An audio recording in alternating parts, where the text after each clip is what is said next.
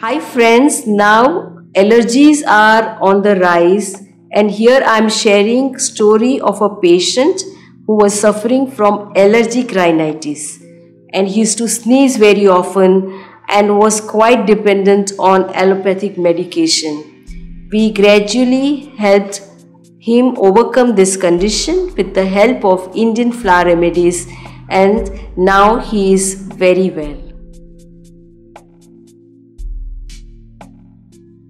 So I actually have something called as sinusitis, which gives me cold due to allergy. It could be because of dust. I might have eaten something wrong or something, and then I wake up in the morning with extreme wet cold where I'm sneezing throughout the day.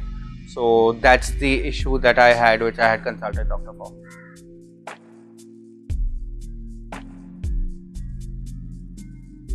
So I actually, before taking flower remedy, I was very used to taking this medicine called as Sinusitis, which is an anti-allergy medicine, and I was almost having about 2 Sinusitis a week. So that is something that I was on to, suppress the symptoms of sinusitis.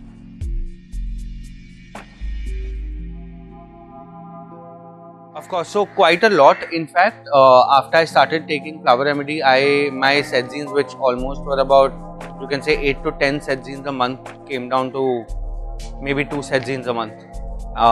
Overall, the amount of times I was falling sick reduced a lot. It helped increase my immune system, so we worked heavily on that, and we were also working heavily on the way my digestive system was working. So lesser foods were affecting me. That is how it helped.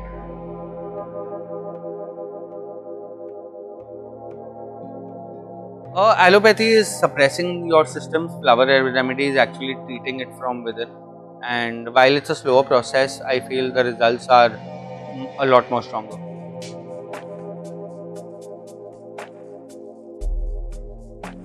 I think within a week itself.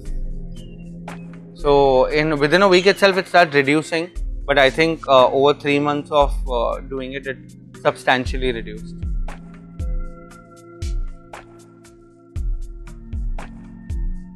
So there's a basic procedure that we follow. There are 3 small,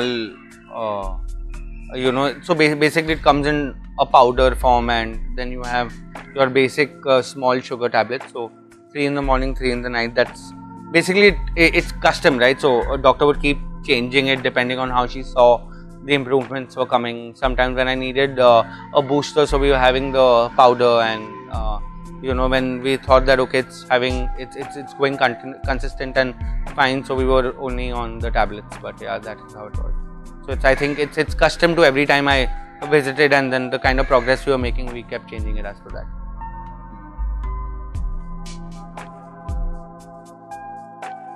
I mean, it's very different. More than water, it's unheard of. A lot of people also mistake it with homeopathy, right? Which is a different treatment altogether. It's similar, but it's quite different.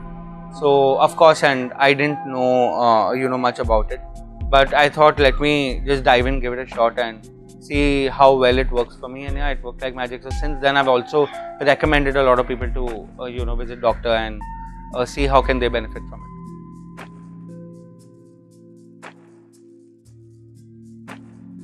Of course, I mean, there are a lot of common notions that all of us follow, and things that we've heard, or we're too used to things taking effect quite immediately. So whenever we visit doctors and take allopathic medicines, it's immediate suppression. So we think that it's actually helping, but something which is a long-standing condition, which is like mine, and something that does not have allopathy effects at all, and it just keeps recurring, coming back.